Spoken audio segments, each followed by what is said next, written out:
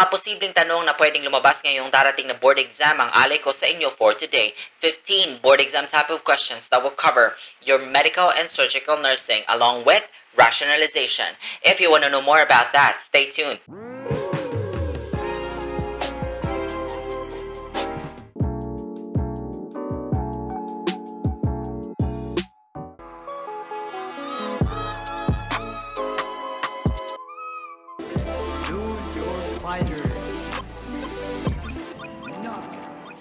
Welcome back to my channel. If you're new here, my name is Galve and I'm a registered nurse and I do have a degree in medical surgical nursing.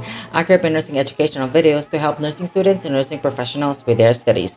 If that's something that you are interested in, consider subscribing. If you're already a subscriber though, thank you so much for your love and support. I see you. I upload my nursing educational videos 2 to 3 times in a week. Don't miss that out. Subscribe now. Hit that notification bell so that you will be the very first to watch my newest uploads. Also, don't forget to give this video a big thumbs up and share with your friends because that will really help me know that you like to see more contents like this. Without further ado, nurses, let's jump into the video. Hi everybody! Alam ko talaga na nalalapit na ang board exam kaya naman minamadali ko na ito. Pasensya na po kayong lahat kung hindi ako masyado nakakapag-upload lately. Medyo talaga namang busy lang po, pero huwag kayong mag-alala, I am back on track. Now, gusto kong malaman nyo na lahat, na parami na nga tayo ng parami dito sa ating team kulto. Maraming salamat po. Binabasa ko po yung mga comments nyo.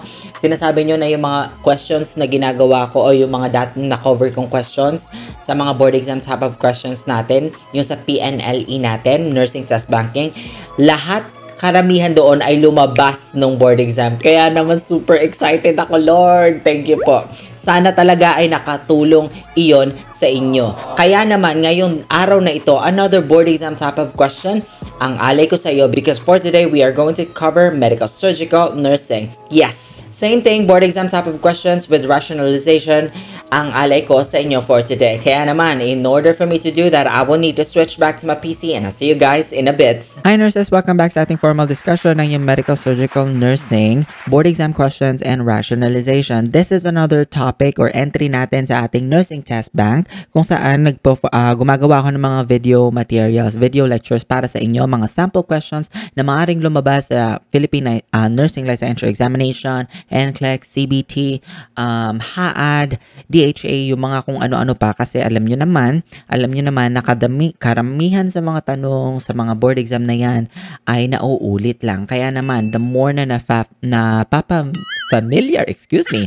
napapa-familiarize ka sa mga ganong klaseng tanong and how to answer those questions, the more chances of winning. Ngayon, kung hindi mo pa napapanood yung other nursing test banks questions na ginawa ko, panoorin mo siya kasi I covered most of the topic in nursing, psychological nursing, psychiatric nursing, maternal and child, community, med-surg of course, Foundation of Nursing Practice.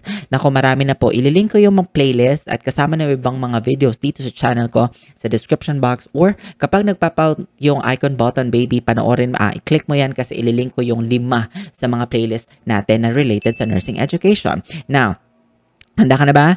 Okay.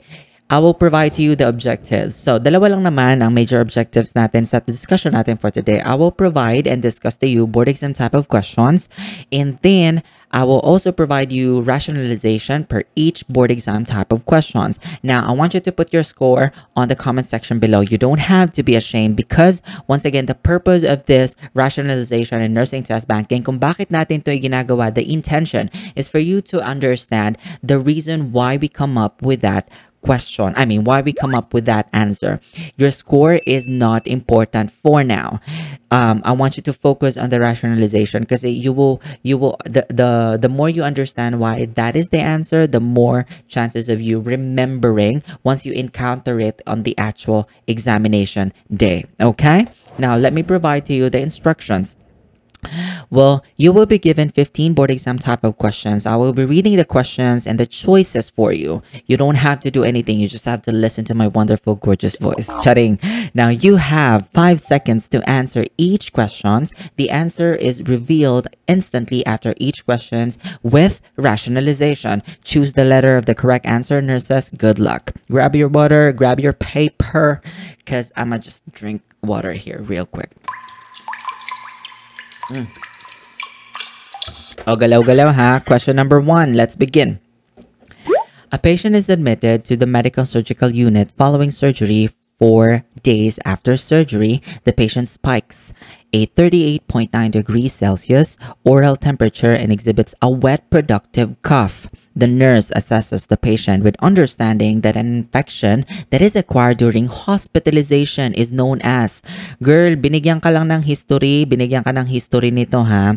Pinaligoy-ligoy ka lang ng tanong, pero ang pinakatanong mo lang talaga dito, nurses, ay, the infection that is acquired during hospitalization is known as, definition of terms. Binigyan ka lang ng tawag dito ng scenario. Ano daw yon? Is it A, community-acquired infection? B, an iatrogenic infection? C, a nosocomial infection? D, an opportunistic infection? Sasapukin kita your nasan yung timer ko? Kunin ko lang yung timer ko, guys. I am so sorry. Pag ito naman ay hindi mo pa talaga nasagot, nanggigigil na bonus question na to, girl. Ha, mayos ka, girl. Shakaling kita. Okay. Wait a minute. I'm gonna give you 5 seconds, and that 5 seconds starts now.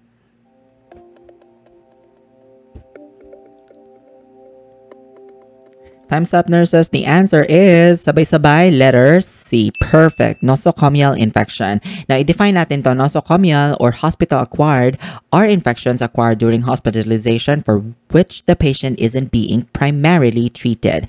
Community-acquired for opportunistic infections may not be acquired during hospitalization. An iatrogenic infection is caused by the doctor or by medical therapy. And an opportunistic infection affects a compromised host. All right, malinaw yon. Let's proceed. Board exam type of question number 2. A client with anemia has a hemoglobin of 6.5 grams per deciliter. The client is experiencing symptoms of cerebral tissue hypoxia. Which of the following nursing intervention would be the most important in providing care? Anong case mo dito? Anemic ang iyong pasyente. Anong hemoglobin mo? 6.5 grams per deciliter. Nako, maisingit ko lang, meron akong video discussion or laboratory video discussion ko na inalay ko para sa mga normal laboratory values. Part 1 and part 2 po iyon. Ha? Naku, maraming salamat sa maganda niyong pag-receive. Umabot ata ng more than 1,000 views. Maraming salamat po. Ngayon, kung gusto mong balikan mo yun kasi related to sa tanong na ito. So, most important in providing care sa patient mo daw na anemic. Okay, hemoglobin level mababa. Okay, is it A, providing rest periods throughout the day? B, instituting energy conservation techniques? C, assisting in ambulation to the bathroom? D, checking temperature of water prior to bathing? Your 5 seconds starts now.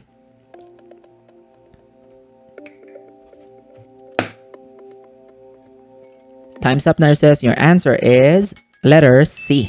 Perfect. Assisting in ambulation to the bathroom. Bakit?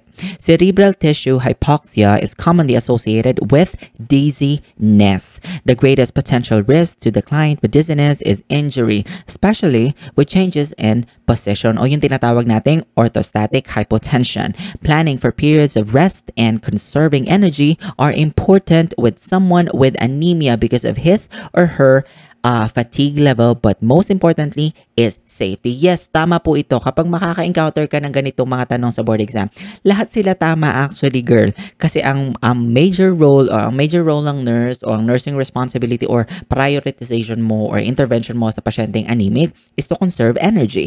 Kasi nga mababa ang hemoglobin level nila, hindi ba? And hemoglobin is the component of the blood which actually carries what? Oxygen. So, mabilis sila mapagod, mabilis silang mahapo, yung mga ganyan. Pero between conserving energy and safety, which is assisting in ambulation, going to the bathroom, that is your highest priority, safety. Okay?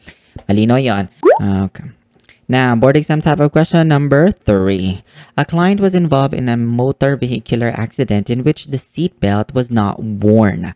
The client is exhibiting crepitus, decreased breath sounds on the left, complains of shortness of breath, SOB na, and has a respiratory rate of 34 breaths per minute. Ano yung 34 breaths per minute mo? Ano ibig sabihin yan? Tachypneic ang yung pasyente. Bakit mo nasabing tachypneic? Kasi ang normal respiratory rate mo, ang RR mo, is 16 to 20.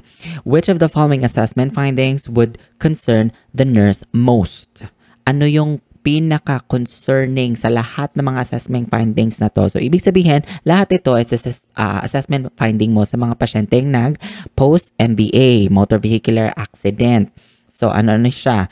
Is it A, temperature of 102 degrees Fahrenheit and productive cough? Is it B, ABG with partial pressure of oxygen of 92 and partial pressure of carbon dioxide of 40 millimeters of mercury, trachea deviating to the right, or D, barrel-chested appearance? Your 5 seconds starts now.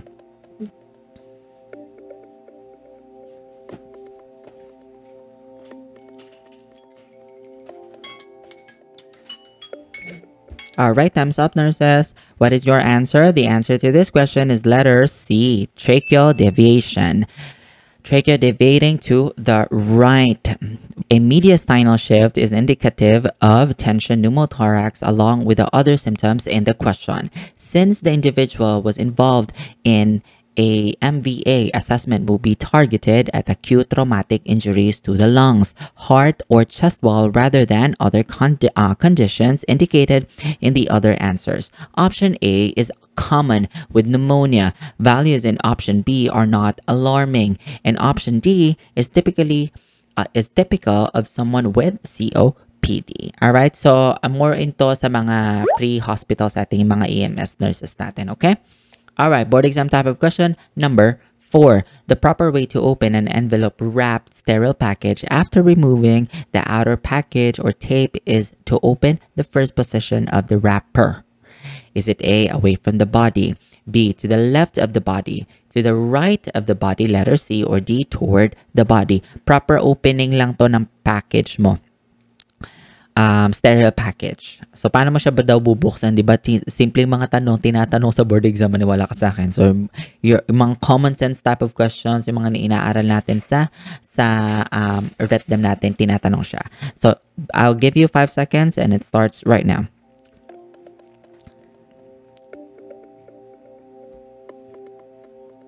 Alright, time's up. The answer is letter A, away from the body. Bakit? When opening an envelope wrapped sterile package, reaching across the package and using the first motion to open the top cover away from the body eliminates the need to later reach across the sterile field while opening the package. To remove equipment from the package, opening the first portion of the package toward to the left or to the right of the body would require reaching across a sterile field. So, we need to maintain the sterility of the sterile field. Kaya ang dapat mong positioning sa pagbubukas ng packaging kapag nasa sterile area ka is away from the body. Malinaw yon? Malinaw. Okay. Board exam type of question number 5. Assessment of the client with possible thrombophlebitis to the left leg and deep vein thrombosis. Naku, meron po akong discussion nito ng DVT natin ha. Inaral natin to under sa concept ng medical surgical nursing. I discuss everything about the concept, assessment, diagnostic findings, nursing interventions, and ano pa ba? Clinical definition itong thrombophlebitis natin. Okay, so going back to the question, the client complains of extreme pain in the calf. This should be documented as, ano yon? Yung pain in the calf. Is it A, positive tourniquet test, B, positive Hammond sign, C, negative Hammond sign, or D, negative tourniquet test? Your 5 seconds starts now.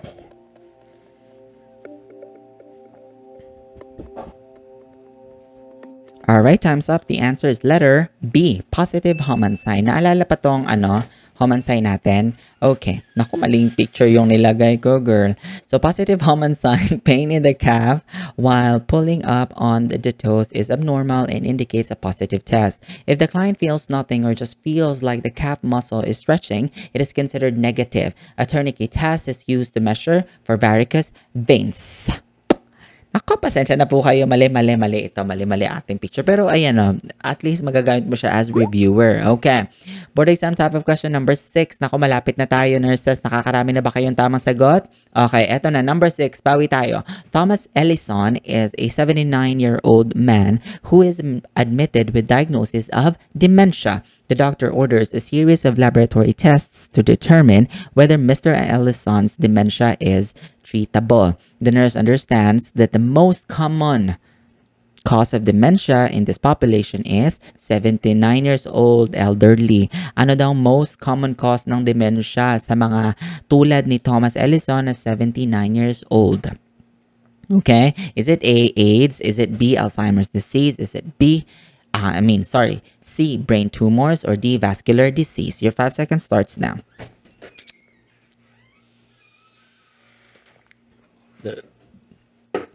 Time's up.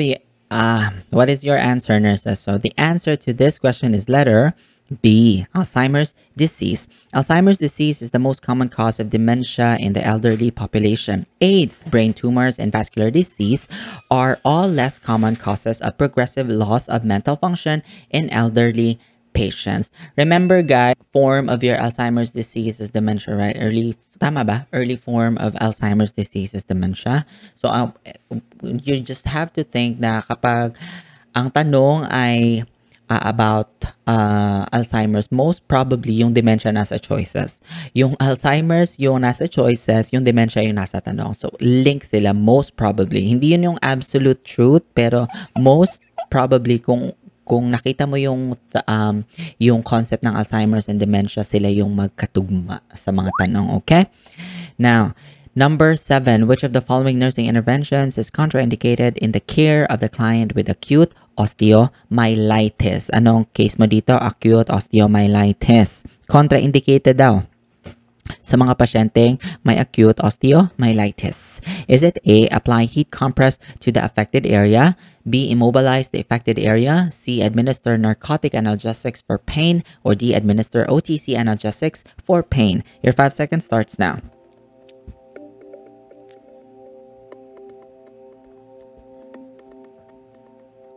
All right, nurses.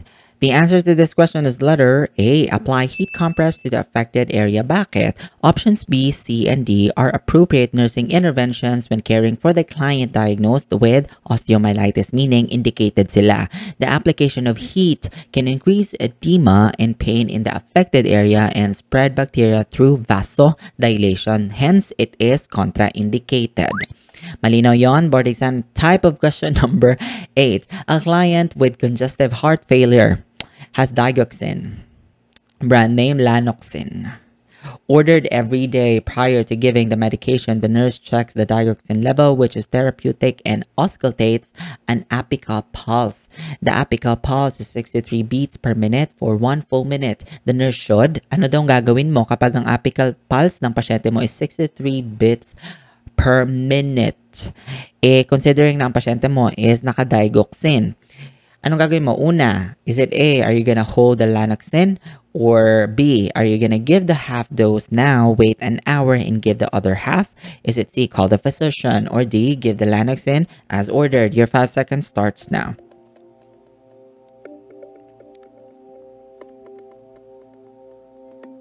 Perfect. All right, thumbs up. The answer is letter D.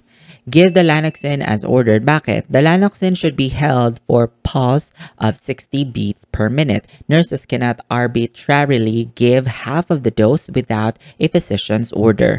Unless specific parameters are given concerning pulse rate, most resources identify 60 as the reference pulse. Alright? Sana po nakatulong itong mga pictures na to, ha? I'm really trying to be visual here and to incorporate some of the visuals that you can find online para naman makatulong sa ating mga visual learners. Alright, board exam type of questions number 9. Nurse Marian is caring for a client with hiatal hernia. Ang case mo dito, hiatal hernia. Which of the following should be included in her teaching plan regarding causes? Causes daw ng hiatal hernia mo. Is it A, to avoid heavy lifting? Is it B, dietary plan based on soft foods? C, its prevalence in young adults? Or D, its prevalence in fair-skinned individuals? Your 5 seconds starts now.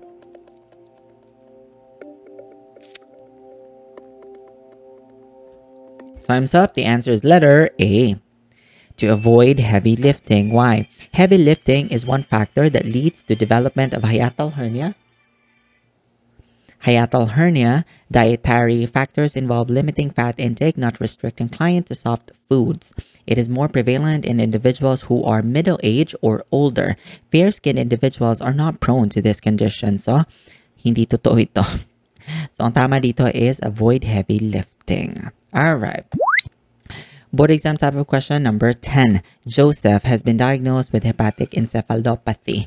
The nurse observes flapping tremors. The nurse understands that flapping tremors associated with hepatic encephalopathy are also known as definition of terms, nurses. Flapping tremors sa mga patient with hepatic encephalopathy. Anong tawag doon? Is it A, aphasia? Is it B, ascites? Is it C, astasia? Or D, asterixis? Madali ito. Bonus question ha. Your 5 seconds starts now.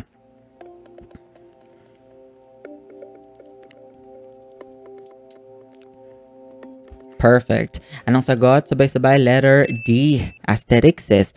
Flapping tremors associated with hepatic encephalopathy are called asterixis. Aphasia is the inability to speak. Ascites is the accumulation of fluid in the peritoneal cavity. Astasia is the inability to stand or sit still. Yun po yun, okay? Now, last 5 questions na. Hyperkalemia can be treated with administration of 50% dextrose and insulin. The 50% dextrose. Tinatanong ka, ano yung 50% dextrose na yun?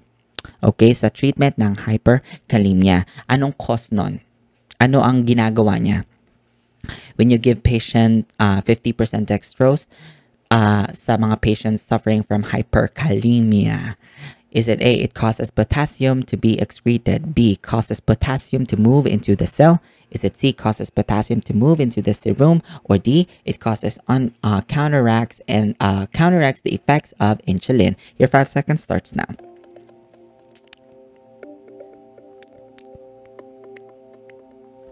Time's up. The answer is letter D, counteracts the effects of insulin. Ito explanation ha. The 50% dextrose is given to counteract the effects of insulin. Insulin drives the potassium into the cell, thereby lowering the serum potassium levels. The dextrose doesn't directly cause potassium excretion or any movement of potassium. Hence, the answer to this question is letter D.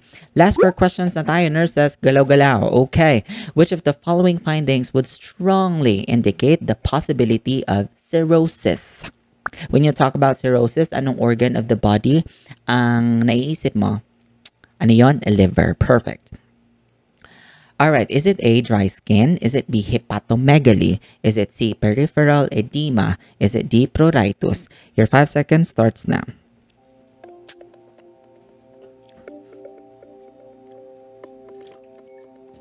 Time's up, nurses. What is your answer?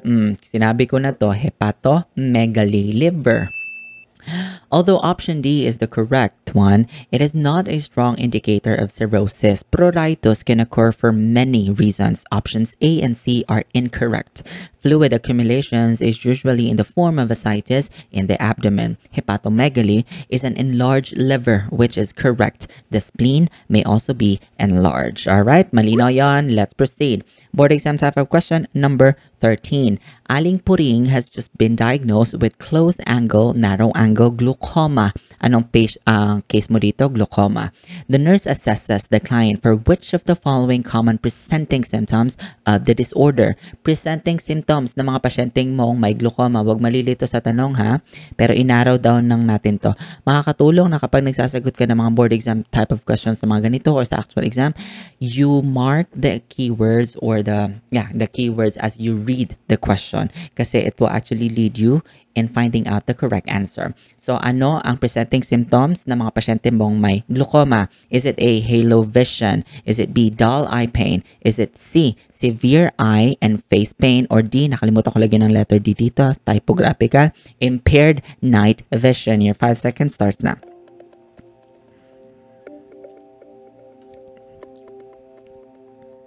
Alright. The answer to this question is letter C, severe eye and face pain. Narrow angle glaucoma develops abruptly and manifests with acute face and eye pain and its medial emergency.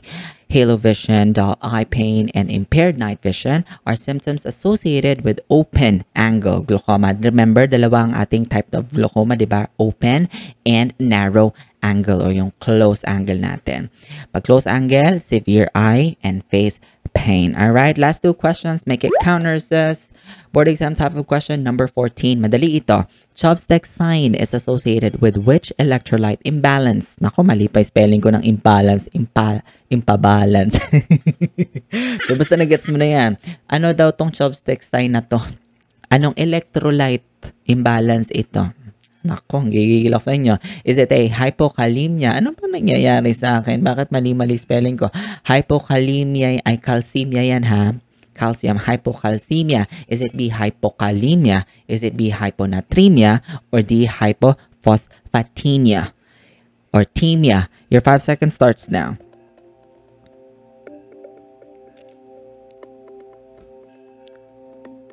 All right, your time's up, nurses. The answer is hypocalcemia. Chopstick sign is a spasm of the facial muscles elicited by tapping the facial nerve and is associated with hypocalcemia. Clinical signs of hypokalemia, o yung kalemia, hawag malilito potassium, are muscle weakness like cramps, fatigue, nausea, and vomiting. Muscle cramps, anorexia, nausea, and vomiting are clinical signs of hyponatremia. Clinical manifestations associated with hypophosphatemia include muscle pain, confusion, seizures, and coma. The answer to this question is letter A, hypocalcemia. All right, last questions. Make it count, nurses. What laboratory test is a common measure of renal function? When you talk about renal function, ano yung kadalasang ino-order ng doktor para ma-measure natin ang kidney functions mo, renal function? Is it A, C, B, C? Sapukin kita. Is it B, bun and creatinine yan? Or C, glucose? D, alanine aminotransferase or ALT. Your 5 seconds starts now.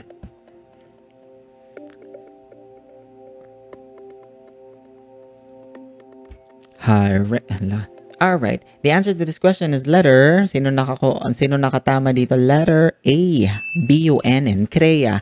The BUN is primarily used, as indicator of kidney function because most renal diseases interfere with its excretion and cause blood vessels to rise. Creatinine is produced in relatively constant amounts according to the amount of muscle mass and is excreted entirely by the kidneys, making it as a good indicator of renal function. Alright, tapos na nga tayo sa ating 15 board exam top questions that covers your medical, surgical, nursing. Let me know if you have other nursing topics that you want us to do in my channel. Comment it down below. Abangan nyo po yung mga next nating video discussions related sa nursing. I-upload ko po sila this week. Pasensya na ako, medyo natagalan ako sa pag-upload. Medyo na-busy lang. Pero nevertheless, I am back on track. Pakilagay po mga scores sa baba. Opo, wag po mahihiya. There is no shame. I would really love to evaluate all of your scores.